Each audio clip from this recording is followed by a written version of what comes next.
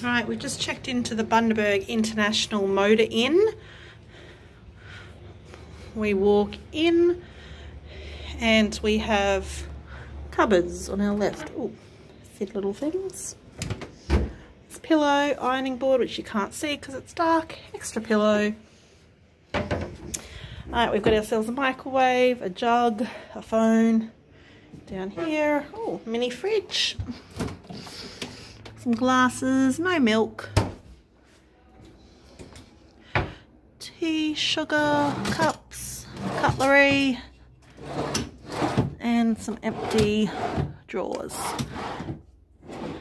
Oh, and a dictionary. Not a dictionary, a phone book. All right, come over this side and we've got the bathroom. Mind your step.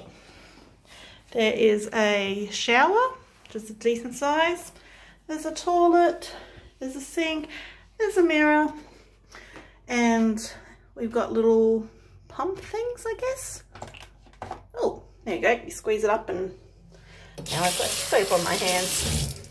Good thing they've got towels. Alright, we come out and we've got a little seating area here. We've got a desk with a TV, a double bed, a single bed, little table next to the beds, lights, some artwork. Come over here, we've got a full length mirror, table and chairs, aircon, and what's the view of the window? I think it's just to the outside road.